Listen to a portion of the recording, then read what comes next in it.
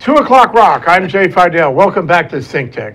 This is our Likeable Science series featuring our chief scientist, Ethan Allen.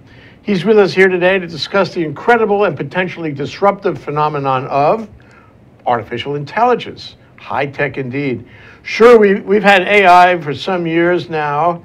We've talked about it for a long time. But now with bigger, faster computers and huge, big database capacity, AI is coming of age, really coming of age. We can win at Go against international champions. We can run trains and planes and cars. We can analyze things and make important human decisions that we never thought we could make before with computers alone. Now it's different. We can talk with them in any language and not even know their machines. We can have conversations with them and share our thoughts, even our private thoughts, and get their input. They can be our best advisors and maybe even our best friends. Hal, remember Hal? Perhaps, just perhaps, we can endow them with the self-awareness, feature. We can make them self-aware, just as humans are self-aware, whatever self-awareness may really be. We seem to be at a tipping point right now on AI, and this could be the next really big technology to change our lives, our world, and the human condition itself. Let's find out more from Ethan Allen and what's going on in AI these days and how it will take us to the next chapter of human history and development, right here on ThinkTech. Welcome back to your show, Ethan. Good to be here, as always, Jay. Nice to see you here. So what's going on? What is AI? What is AI? How does it work? How does it differ from all the other computer functions that surround us? Well, so, the idea of a thinking machine is actually apparently an ancient one. Apparently the ancient Greeks and all had envisioned this idea of thinking machines that could behave like people. Nobody did much about it until maybe the 1600s. They began cranking out the first sort of crude calculation machines. And it really took off in probably the 1950s. Some folks began getting machines that could really do interesting stuff beyond being just sort of big calculators of numbers. And they started to realize the potential. And so for about a decade or so, it actually really took off to the extent where the founders of the whole AI field were predicting that within a generation, we'd have machines that were indistinguishable from people and blah, blah, blah. They, of course... Rodman's Universal Robots. That's right. Remember that was a play in the 20s, and it talked about robots taking over the world, and they were just like people. And, that was a pretty popular play, and that was way ahead of its time. Right. Frankenstein, again, there's artificial life form, a machine that had human-like qualities. So it's been talked about and done, but it's been, in a sense, it's sort of like fusion energy, right? The real ideal of it keeps being elusive and it keeps staying 25 years away. Yeah. But it does seem of late, so many things have happened in the last certainly 5 years with AI that it's really seems like it, as you said, it's at a tipping point. It's something is very different about the field, and part of it is because now the folks in the know, and I'm not a computer scientist, let's be real clear about this, but the folks in the know build machines that you don't have to program the machine explicitly. The machine can look at data and look at more data and look at more data and make up its own programs, basically, based on all the data it's finding and the patterns in the data it's seeing. It figures out stuff. It makes sense of its world, basically, which is very, very different than what used to happen with machines. Machines were given very specific instructions. They followed them very well, very quickly. They could be very complex instructions, but that's all they did. And now they do other things. They actually think on their own in that sense. You referred to AlphaGo, the Go playing computer that beat a world-class champion in March of this year. And AlphaGo initially did not know any Go strategies. All it knew was the basic how to play the game, which is very simple, and what the object of the game is, which is to surround your opponent's pieces. And then it played literally millions and millions and millions of games against itself and gradually figured out the strategies so that ultimately it sat down against a world-class player and was able to defeat him 4 games out of 5. Yeah, yeah. And it probably played those millions and millions of games fairly quickly. I mean, you have to wait, 2 years for that. Right. And so, that suggests that what we have here is a confluence of better metrics. Yes. Computers now are faster. Right. Everybody knows, it was a Moore's law. They get faster all the time, twice as fast every time you look. That makes them pretty fast. Even cheap computers are pretty fast. Then, you have greater memory, so you can do more in memory, and memory is really phenomenal, even on a household computer. Right. And then you have storage, which is much greater than it was even 5 years ago. Again, Moore's law. Right. And finally, I guess we have languages now that are more sophisticated than they used to be. Right. I mean, it's still all based on really 3 things that I can think of. One is the if statement, which is expanded to the case statement. If this, then that, or case this, then that, case that, then this. And finally, the ability to, create functions. But I think AI must, I'm not a computer scientist either, but AI must be based on the notion that you can put in data, you can analyze the data, you can make conclusions about the data, and then you can write conclusions down into a database and remember your conclusions. It all seems very logical. Well, and it's with access to more and more data, in these giant data sets and having access to the cloud, computers can not only bring data together, make conclusions from them, but they can use those conclusions to begin making their next algorithms. Yes. And make sophisticated guesses about how things should happen or where to look next for more data that can reinforce their view or counteract it or whatever. Yes, yes. So, the cloud, I think, is a big part of it because that expands everything. Right. And then, the idea that with the fast speeds, and these lightning fast functions, you can take all that data, analyze it, and then put it in a database and remember it, and then go back and get it really quick. And the other thing that I think is being critical here is there's an interface now with better sensor technology. So there's more kinds of sensors available, more sophisticated sensors. They're now working on hands, on computers that can grasp things. They finally have figured out how to make computer hands that can feel and do very light touch, and so they can pick up very delicate objects when they need to, or they can pick up very sturdy, heavy objects but grip them much more firmly, and they can tell the difference. And they won't crush an egg or a flower but they can pick up a steel bar too. It strikes me this is like distributed knowledge. Yes. In other words, that not somebody in a castle in Transylvania is designing this stuff. Right. It's being designed all over the world. Exactly. And of course there are, engineers and laboratories hither and yon that are ahead of the pack. Right. But the fact is the pack is not that far behind. Right. Everybody's working on this right. stuff. Yeah, I mean, you hear every time you turn around about new apps that you can do. They now have apps to work with your home lock system, so you can, with your cell phone, you can unlock your door at home to let your friend on in when you're not there and lock the door behind them. Right, and the ability to analyze large amounts of data, including sensor data. It's not just numbers and text. It's highly technical sensor data. And I'm reminded of that program Person of Interest, where they can look, using cameras, look at a crowd and identify your face. That's happening. It's all over the world. Sure, and the people actually I had on my show here a bit ago from the Smart Yields group here in Hawaii.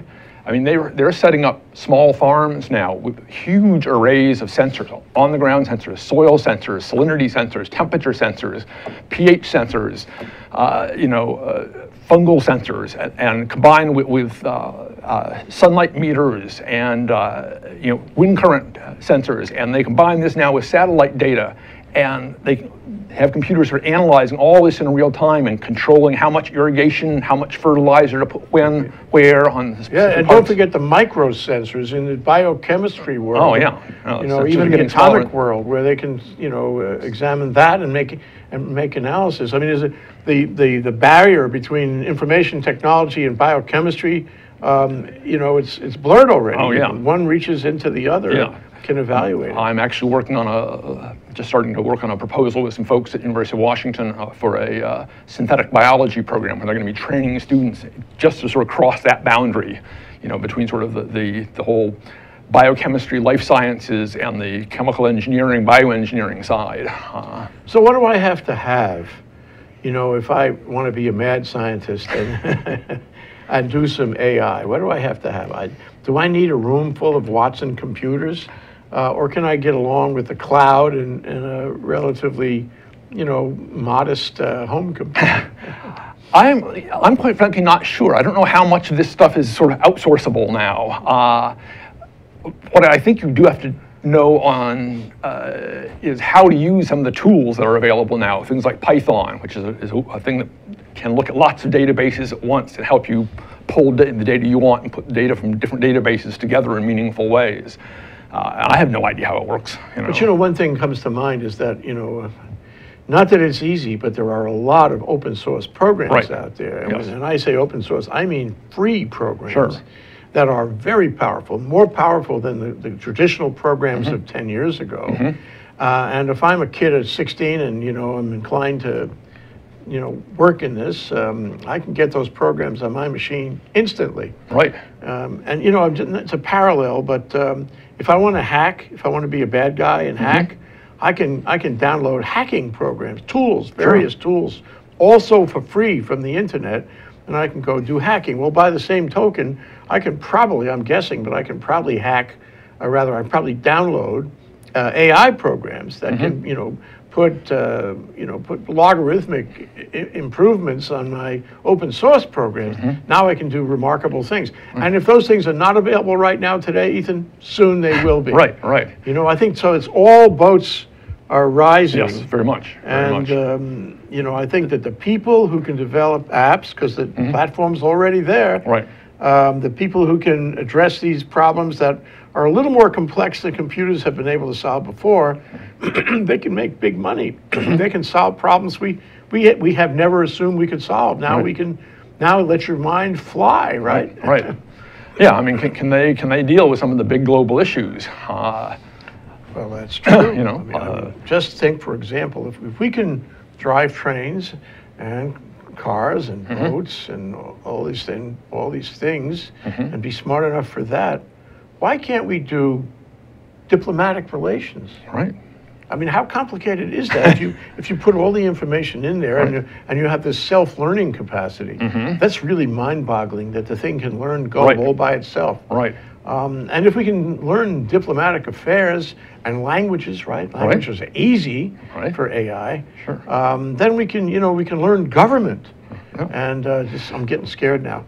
Parts of the trouble will then be getting people to accept that, and to accept that your AI is a neutral party and is going to play fair, basically, right? Yeah. Because the powers that be probably don't wish to give up their power and authority very easily. Well, we've seen that computers have taken over our lives and our society, and that's why hacking is getting to be more of a problem, because it affects, everything we do, really. Right. But if we give it even further license, if we give it further power, and we say, you can control this part of government or all of government, Big Brother is watching you. Science fiction come true, and now a little box that big controls the countries. Right?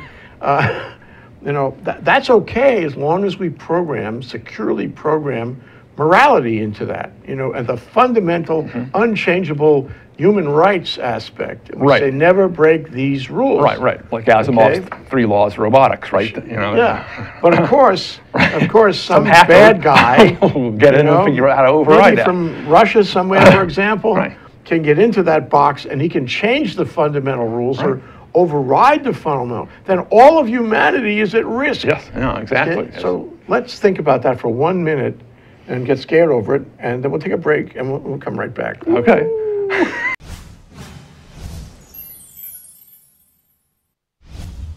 ThinkTech Hawaii covers stories that matter to tech and to Hawaii. I'm Elise Anderson. And I'm Kaui Lucas. For our show next time, we're doing a ThinkTech special, Home Alone and Homeless Alone at Christmas. We want to learn more about the isolated, disconnected people alone in our community. Lots to come on ThinkTech. Tune in 10:30 p.m. this Sunday. See you then.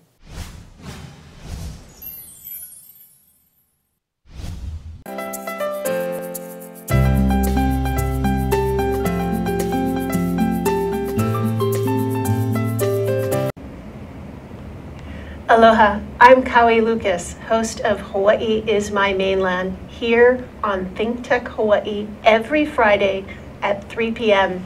We address issues of importance for those of us who live here on the most isolated landmass on the planet. Please come join me Fridays at 3 p.m. Mahalo. Yeah, you scared yet, Ethan? You know, we can design a new world. We can design everything. You know, right now, given the last election, you can say there's a lot of disaffected people out there. They don't like what happens to government, and they think it's dysfunctional. And you know, there's some reason for that. Right. The government can't seem to handle the country in its size and complexity, and other countries the same thing. You know, our old form of government, as established by the Constitution, is under threat now because people aren't so happy with it and they don't think it's working. Well, I take AI and I make the whole thing totally rational and hopefully totally moral. You know, I build in the Bill of Rights and all that, and I make it learn. I make it, you know, exercise judgment and awareness, and I make a better country. I mean, why not? Right.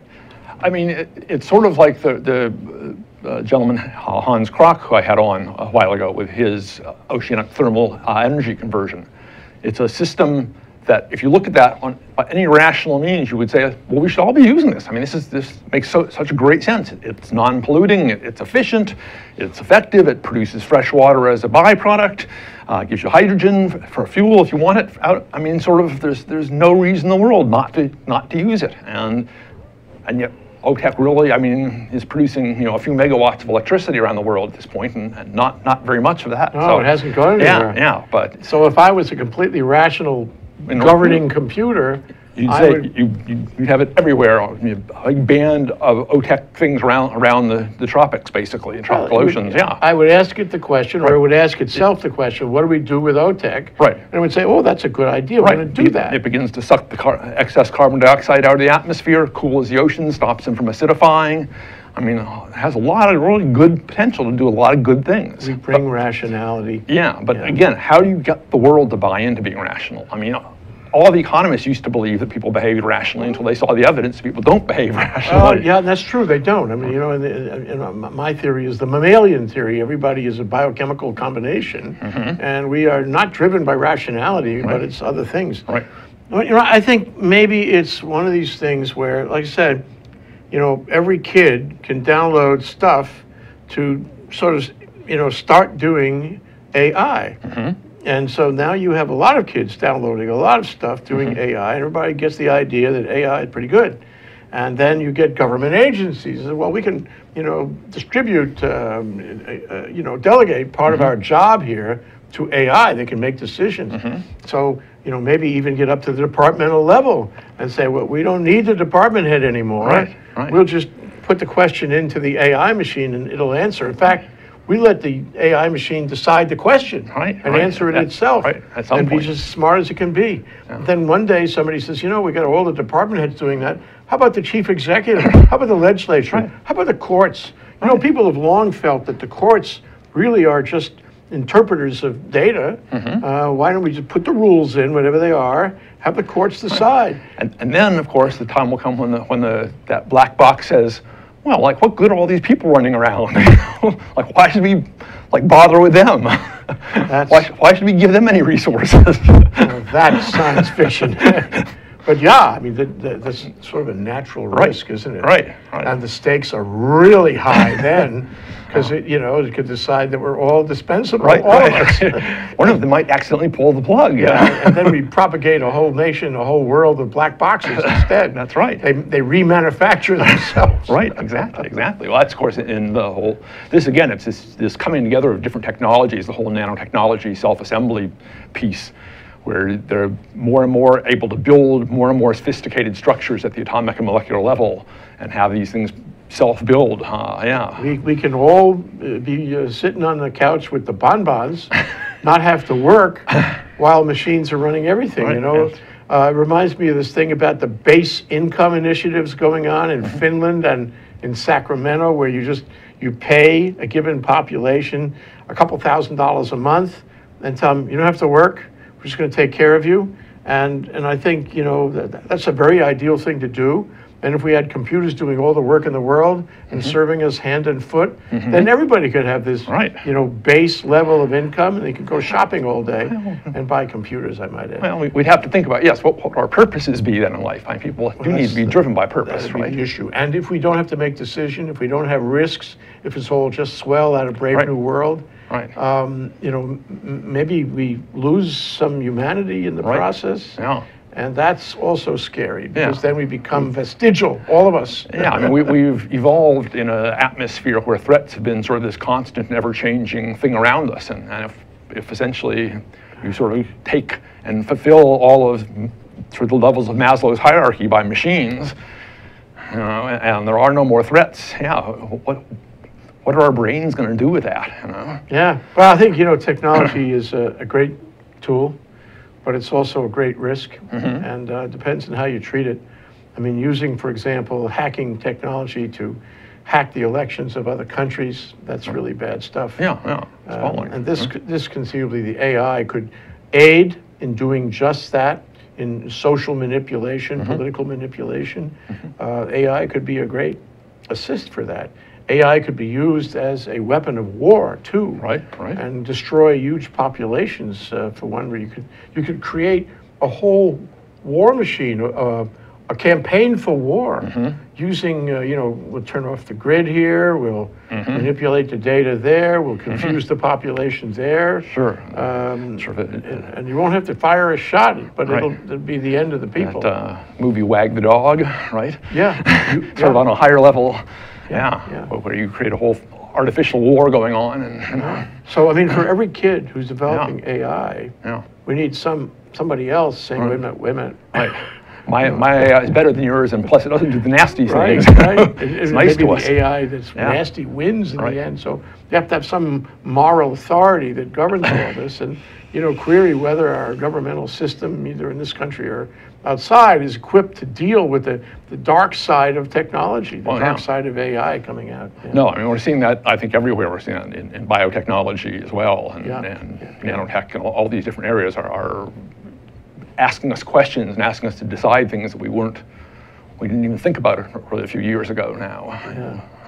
Yeah, and now we have Mr. Putin is saying he's going to scale up the atomic capacity, nuclear capacity for war in Russia, and we have Mr. Trump saying he's going to do the same thing here, and presto digito, we're back in the Cold War, which reveals the human condition, you know, with people not getting along and using technology as a weapon to destroy other people. And nations walking away from the World Court now, which is really disturbing to me, because, I mean, if they do that, what's your odds on getting them to agree that, yes, this black box, rational black box, decide all the right and wrongs, you know?